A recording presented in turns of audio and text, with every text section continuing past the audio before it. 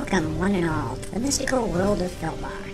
Adventures abound throughout this realm, and we appreciate the opportunity to regale you with some stories from these trails. These accounts are all based on actual RPG experiences that occurred within Adventures in Philbar. Some of these tales may be for mature audiences, while others may be for very immature audiences. We now present the sage Mikas Tumo from Tamel, also known as the Bard of Philbar. Welcome to Session Fartook-5. Last time, our courageous heroes met with a seedy underworld type who is now in possession of the missing box. A deal was struck, with the players agreeing to help collect on a debt owed to Johan the Loan Shark. The job seems easy enough. All they have to do is break a culprit out of the stocks in front of some guards. We rejoin the group as they put their plan in motion. Lady Irena moved up to speak with a pair of guards and lowered her hood. The two young men were immediately entranced with her soft elven features and greeted her politely. She feigned interest in a question of local law and was able to distract them as both Fargus, Stoutheart, and Cabe, Silvertongue, moved towards the barracks. Finding an unhitched chariot, they quickly moved it in front of the door, thereby blocking any exit by the troops within. Welby and Sister Elaine moved towards the shackled prisoner, but the two guards noticed and told them to step away. As the guards focused in on the pair at the stocks, Lady Irena produced a colorful globe in her hand, asking the men at arms what the item was.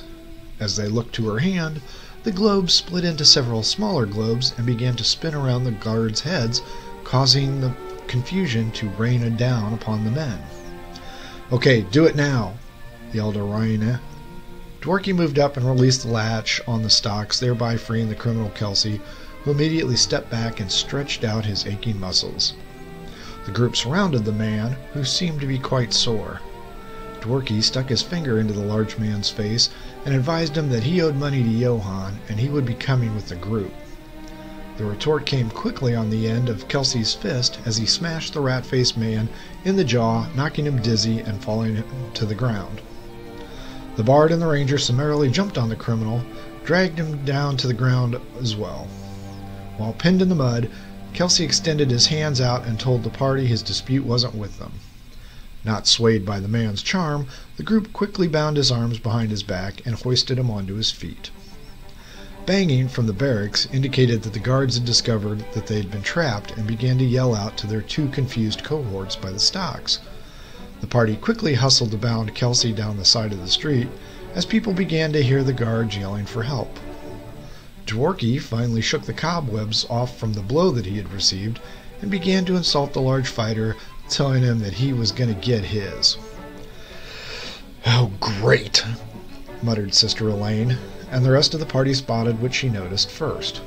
The giant ram had once again, or possibly still, had escaped. Its handlers were headed down the muddy street right towards the party. Seeing his chance, Kelsey wiggled free and kicked the rat-faced man into the path of the rampaging animal. Unable to react quickly enough, the beast plowed through the small man with a lowered head. As the group watched in shock, they observed Dworky's head explode, splitting his skull in half. Reacting quickly, the still-bound Kelsey took off running. After several moments of disbelief, the party realized that their quarry had escaped and gave chase. The larger members of the party attempted to gain ground on the criminal, but were surprised by a set of bolas speeding past their heads, wrapping around the legs of Kelsey, who quickly tripped from the tangled rope. Cabe and Fargus dove on him, smashing the man's face into a pile of animal dung. Lady Irena and Sister Elaine looked behind them, spotting a smiling halfling with a raised fist and a "Got him!" jubilant cry. As Cabe and Fargus wrestled with Kelsey, they took the opportunity to grind the dung into the man's face and nose deeper and deeper. The mage and cleric came running up, with the rogue bringing up the rear. Sister Elaine quickly pulled out her mace and smashed Kelsey in the head, knocking him out. "The guards are coming! The guards are coming!" yelled out Webley O'Toole, and Lady Irena pointed out that she would take care of him. The four members of the party each took an appendage of the unconscious criminal and began to hustle their way to the nearby brewery. Welby threw the cloak over the man to disguise who it was. Looking back, the group noticed that the wizard cast a spell and a thick fog had fallen upon the street, blanketing everyone's vision beyond. A huge smile crossed her face as she spun around, racing back to her friends. Irena caught up to her friends quickly as they carried the heavy man into the dockside brewery. They entered the establishment and were stopped by a large man who demanded to know their business. Cabe, Silvertongue, pushed the man out of the way, yelling out "Crimson Ale" as they moved down the narrow hallway, smashing Kelsey's face along the way. As they reached the door to the back office, Fargus smashed open the heavy door with his boot, causing it to fly open. The group dragged Kelsey in and plopped him down on the rug in front of the desk, perspiration pouring off each member of the group as they doubled over, breathing heavily. Johann the dwarf sat behind the desk holding his bodyguard's back. He calmly picked up his goblet, lifting it to be refilled. As the party caught their breath, the loan shark swiveled the red liquid around before quaffing its contents. Peering over the ornate desk, he observed the dung-covered criminal, and he sat back grinning and asked the players what took them so long. An exasperated Sister Elaine stretched out her back and began to complain loudly about the circumstance of the collection. As everyone finally got stabilized with their breath, Johann asked about Dworky. Welby stepped up and looked remorseful. "Sir," started the halfling, "it is with great regret that we tell you your employee is dead. During the course of bringing Kelsey here, he pushed poor Dworky in front of a giant ram. The beast hit him true and split his skull wide open in the middle of the street. We had no time to assist him as he was clearly dead." Sister Elaine also offered her apologies and pointed out that no magical cure could have saved the rat-faced man. Silence encompassed the room, and the loan shark looked back to his two bodyguards. As the three of them looked at one another, they began to laugh hysterically. "Killed by a ram?" questioned Johann. "That is simply hilarious."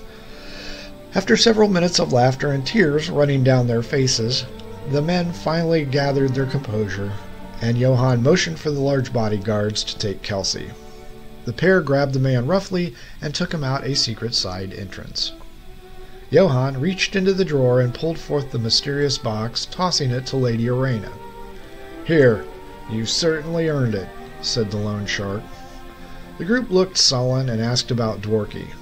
The loan shark nodded his head and reached back into the drawer and tossed a leather pouch of coins to Fargus. "Here you go. Thanks. I never really liked him." The ranger opened the bag and discovered 10 gold crowns within. Surprised, Fargus began to speak, but was waved off by Johann. "I like you guys. You work well together. You get stuff done. I may utilize your abilities in the future, but right now I got stuff to do. Take your reward and get out. If I need you, I'll send someone after you." Puzzled, the group turned slowly and walked out of the office, then out of the brewery. Just outside, they noticed that the fog cloud spell had dissipated. Guards were milling about, asking questions of the citizens. Fargus pointed out that they should get off the street quickly, and Lady Irena pointed to the tavern across the way. The males in the group pointed out that they should avoid that area due to a small misunderstanding. A second tavern, called the Lucky Club, was spotted off the beaten path, and the group opted to head into that establishment. Opening the door, they quickly discovered that there was barely any light in the building, and they should be able to hide here quite well. Drinks were ordered, and the group sat around the table speechless. After several minutes, Welby spoke up. He was right. We do work well as a team. Perhaps, you guys might be interested? Interested in what? Asked Lady Irena. "Oh, a partnership," uttered the halfling. The group looked at each other and sipped their beverages, thinking it over. "Well, it wouldn't be dull," mused Cabe the Bard. Fargus was next to speak. "I wouldn't mind it, but I would want to keep it within guidelines of the law." The shaking head of Sister Elaine showed agreement. "What laws have we broken?" queried the bard. "Well," said the ranger, "we've skipped out on our tab at the other tavern and freezed a prisoner from the stocks. I think we should pay the money we owe and then discuss the issue with the guards and ask for mercy."